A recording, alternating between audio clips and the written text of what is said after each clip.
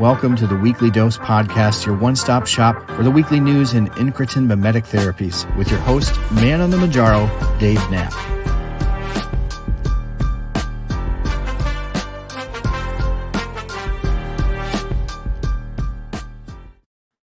Welcome to another edition of the Weekly Dose Podcast. I'm your host, Dave Nabbed, ManOnMounjaro. That's why I am here. You are on the pen. That's why you're here. Wegovy, Saxenda, Victoza, Trulicity, Mounjaro, Zepbound, Compound, that pen. And it's what we talk about here. Every week, we talk about the news in incretin mimetics and obesity therapies, type 2 diabetes. And we're going to get into it here on this Tuesday, August 20th edition of the Weekly Dose Podcast. But before we do, I wanted to invite you all to help me out with something. If you've enjoyed this podcast, the Iowa Podcast Awards has OnThePen up for a couple awards this year, which is super exciting.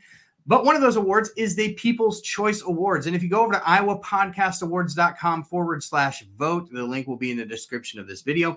You can scroll down and vote for the Weekly Dose Podcast for the People's Choice Award. If you'd love to help us out, we would love for you to do that. And they would love to hear from you at the Iowa Podcast Awards. So if you've enjoyed the podcast, that's one way you can help. Of course, you can always give us a 5-star rating and review. That helps to move this podcast along in the podcast world as well. But let's get into the nitty-gritty. We got a lot to talk about this week. Lots of news floating around in the GLP-1 world. We're going to stay a little bit away from the compound topic this week. We've been hammering that the last couple of weeks. There's not a ton of news that has evolved since all the cease and desist letters. I think things are sort of quieting down. There's an equilibrium hitting, and I think that a lot of companies are continuing to move forward with their compound tirzepatide. And the companies that received the warnings have duly noted those warnings. But there's an interesting article that I wanted to tell you about in Wired. And this article sort of covers some of the additional benefits of GLP-1 therapies and similar medications. I think the interesting thing here is that the world is really starting to talk about the things that we've been talking about for 2 years on this channel. So as I read this article, of course, you have things in there about kidney studies and the heart failure studies for Wegovy. But a couple of things that were dropped into this article that I thought were really interesting were a couple studies, and they're a little bit older, but smaller studies on a couple topics that we haven't really talked about much on this channel. The first one is in Parkinson's disease. Now, this was a small study done in patients with Parkinson's disease taking lixisenatide. Lixisenatide was sort of a derivative of the exendin-4 peptide, which was the Gila monster venom, right? If you haven't heard that story, you got to go back and check out the videos that we've done on that. But yes, Gila monster venom is where we got our original exendin-4 peptide turned into exenatide, and lixisenatide, another sort of derivative. Anyway, a small French study involving 156 early-stage Parkinson's patients tested lixisenatide, which is a daily GLP-1 agonist. And what they found is that patients who received the GLP-1 treatment saw no worsening of their motor symptoms like tremors, balance issues, slowness, stiffness. And in contrast, people who received placebo saw worsening symptoms over that same time period. So this study suggests that GLP-1 therapies like lixisenatide, which is used here, may slow the progression of Parkinson's disease. A lot of further research is needed, but that was a really interesting takeaway from this specific article. There was also information about a small study testing folks who were dependent on opioids, fentanyl particularly. As in 2019, it was a pilot study done at Penn State where researchers tested liraglutide, which is another daily GLP-1 agonist, Saxenda, Victoza. Very similar chemical structure to semaglutide, but a daily shot. And basically what they saw was that users were given a specialized app to report cravings for using opioid drugs. And what they found is that when they used their app to report the cravings at the end of the study, there was a 40% reduction in opioid cravings in those taking liraglutide versus those on placebo. Again, this was using a smart app on their phone to report these cravings. The study did not follow participants beyond the treatment facility, so it's not certain whether it actually actively reduced opioid use or relapse rates. But this was obviously some really interesting information for anyone who knows anyone who has struggled with addiction and anyone who knows anyone who has used GLP-1 medications. We know that these medications have a profound impact on those sort of addictive behavior impulses. We've heard everything at OnThePen from less frequent trips to the gas station to get a 6-pack of beer, to less frequent trips to the casino to gamble, everything in between. It's just amazing what these medications will do. And these were some of the early studies that showed just. Another interesting article, not necessarily news, but this was definitely news to me, about Orforglipron. Now, Orforglipron, as you may remember, is the small molecule pill in trials at Eli Lilly. This is a potential to be a huge blockbuster, right? Because this oral formulation, they've seen weight loss in phase 3 trials similar to Wegovy. So we're getting close to the injectable sort of efficacy with Orforglipron. Well, back in 2018, Roche, and you may remember them because we've covered them quite a bit lately for their acquisition of Carmot Therapeutics, which has a whole line of obesity and diabetes medications, including oral GLP-1s. That was earlier in, or sorry, I think it was late 2023, early 2024, somewhere in that window. Of course, we've covered it here. But interestingly, what we see here is that in 2018, Roche chose not to exercise its right of first refusal to purchase Orforglipron, which was then known as OWL 833. OWL 833 was in development from a company called Chugai, which is a Japanese company with which Roche had a partnership. So they had first right of refusal on Orforglipron, or OWL 833 at the time, and Lilly acquired Orforglipron at that time for $50 million. They rebranded OWL 833 to Orforglipron, started calling it Orforglipron, and starting running the trials there. Obviously, we know that Orforglipron is still in clinical trials phase 3 now, but it's expected to generate $50 billion in global revenue within 6 years of its launch. So think about that. They are going to, within, this period of 2018 to 2032, I think, in that period, they will have taken a $50 million investment and turned it into $50 billion. So it's interesting. The article kind of goes into a little bit of detail on Roche's decision to pass on Orforglipron. And obviously, it considers it a huge missed opportunity to have this potential blockbuster drug. But then you saw the acquisition of Carmot Therapeutics, which we've covered both at OnThePen.com and on this YouTube channel. They've got some exciting ones in the pipeline, but I know that they are really kicking themselves on having missed out on Orforglipron, which will be an absolute game changer when it comes to market for a couple of reasons. Obviously, you get a pill form where you get injectable level results.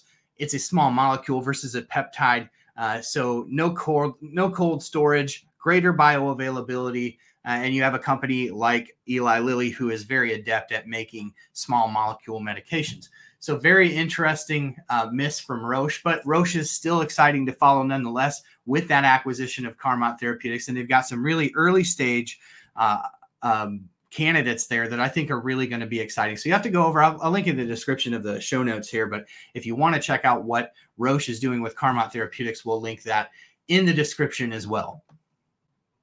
And in a word from our new sponsor, Ro, of course, we've been talking a ton on this channel about the accessibility issues behind GLP-1 medications and how really with the release of the vials and the expansion of Lilly's offering of branded medication, obviously the next step in that battle is to make sure that our companies that we work for who are providing the medical plans are aware of the obesity coverage rider that exists with many insurance policies. And we want to be advocating, right? We want to be advocating with those employers to add obesity coverage. Now, we've obviously created some resources and tools for you to use over at OnThePen.com if you do not have coverage. But maybe, perhaps if you're just stumbling upon this channel, just stumbling upon GLP-1s and you found OnThePen, maybe you don't even know how to find out or how to look for that information. Maybe you do, but the telephone calls with the insurance companies are so cumbersome, you'd rather somebody else do the work for you. That's where Ro's GLP-1 insurance coverage checker comes in. This is a phenomenal tool available at Ro. You don't have to be a member of Ro to use it, but basically you go to ro.co/checker, and it's going to take you to this webpage where you're just going to fill out some basic information about your insurance and your personal information. You're going to send that off to Ro. They're going to do the work for you, and then they're going to send back a report. In that report is going to be essentially what you're covered for, right? And I did this for myself. Obviously, I don't have obesity coverage, but it did show the medications that I do have covered. It shows what the medication will cost. And then even better, they've layered on top of it their supply tracker tool. So there's also reporting in there about what the current FDA status for the availability of that medication is. That's the GLP-1 insurance checker tool. If you missed it, and you find that may be valuable to you, you got to go back and check that out. Of course, we had Z Ritano, CEO of Ro, was on the pen this past week talking about this tool, made an exceptional offer to the GLP-1 community watching on the pen. So you'll have to go back and check that out. But really an awesome thing from Ro that they're offering in the insurance checker tool. Of course, if you're hearing about GLP-1s and you're interested in gaining access to them yourself, think they might be for you, you can check that out via Ro's program, Ro Body. So Ro pairs a weekly shot with healthy lifestyle changes so that you can lose up to 15 to 20% of your weight in a year on average. Just think about that. Those are incredible numbers. On average, 10 to 15% of your body weight in a year. So basically what you're going to do, hundreds of thousands of people have already taken advantage of this. They use Ro to help them get access to their GLP-1 medications, to a great plan under Ro Body to help them achieve what they're looking for. With Ro, you'll have support throughout the process. Ro's partner handles all of the insurance paperwork for you, so you don't have to worry about that angle of it. And if you're eligible for prescription medications, you'll have access to your provider on demand. If you have any questions, really slick app that they have where you can just communicate with them right within the app. Plus, one of the best parts of Ro, you can do this all, sign up from it all from the comfort of your couch. That's my favorite part. Very, very approachable, very, very accessible for people who need access to GLP-1 medications. Sign up today at ro.co/OTP. You'll pay just $99 for the first month and then $145 after that, plus the cost of medication. That's ro.co/OTP. Check it out. Let them know that you're thankful that they are sponsoring On the Pen. In other news, Novo Nordisk announcing some more big investments in manufacturing of the pharmaceutical ingredients of their drugs. So check this out. They're rapidly expanding manufacturing for GLP-1s. We already know this, making investments in the United States even, but this over in Denmark. And so essentially what they're doing is they're investing 1.5 billion Danish kroner, which is $220 million to build a new API plant in Denmark. The facility will create 50 jobs and is set to be completed by 2027. The plant will be in 8,000 square meters, 86,000 square feet, and will include production, storage, office, and lab spaces, and hopefully a lot of fire extinguishers. If you know, you know. The site will produce raw materials for Novo Nordisk medicines against chronic disease. And so that would presumably include the suite of GLP-1 medications, Semaglutide, perhaps CagriSema coming out in the near future. They're also investing $4.1 billion into a new fill finish plant in Clayton, North Carolina.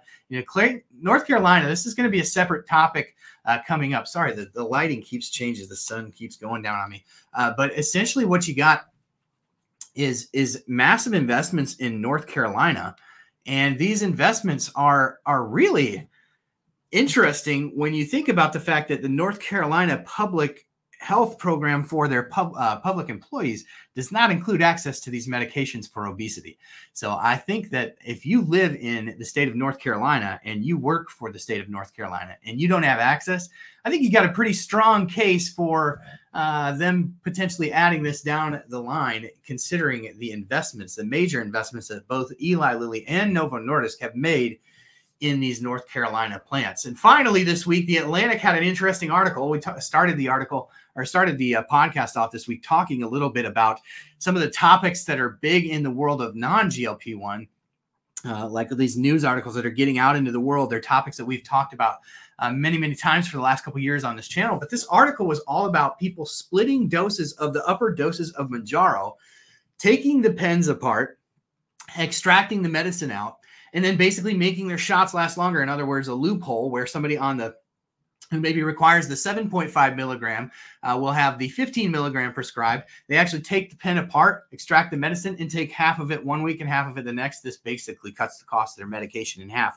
Of course, this was a big sort of poo-pooing of the release the vials, is that people will split the doses. And of course, we told you long, long ago that likely what they were likely to do is release the smaller doses that weren't as easy to split. And that's exactly what you saw with the release the vials this past couple of weeks here, is that they're releasing, at least initially, the 2.5 and the 5 milligrams of Zepbound in single dose vials to expand accessibility. Still really good thing for access to branded medications. This is really good that they're increasing the supply of branded medications. It doesn't appear right now that there is any imminent threat to the compounded versions. I said we weren't going to talk about this, but it seems that there isn't any real inherent threat because the FDA has yet to take them off the shortage list. They are listed as available, but the FDA still currently considers tirzepatide in shortage. So for the time being, seems like we're safe. Of course, we'll continue to report on all that. That's why it's so important to stay in touch with OnThePen. Hit that like button, but make sure you hit the bell notification and the subscribe button if you're on YouTube. Make sure you download this podcast, give it a 5-star rating and review so you can stay on top of all the news as it comes out, because what we're talking about today, other channels will be talking about tomorrow, the next week, and the mainstream media will be talking about in about 6 to 8 months. So you're going to get it here first at OnThePen. That's why we're here. Thank you for having me into your speakers today, or if you're watching on YouTube, into your home and listening to this podcast. Again, a 5-star rating and review is super, super helpful to the podcast. And if you wouldn't mind jumping over to the Iowa Podcast Awards /IowaPodcastAwards.com/vote. Vote for OnThePen for the Viewers' Choice Awards. Thank you for being here. Thank you for being the best part of what we do at OnThePen. We've got a great show lined up for you this Thursday night. Jack LeMay, the GLP-1 TikTok sensation, will be joining us for a fun episode of OnThePen live on Thursday, 9 p.m. Central. It always happens there. Make sure you follow us for that reason. Until next week, we will see you on the next one. Have a great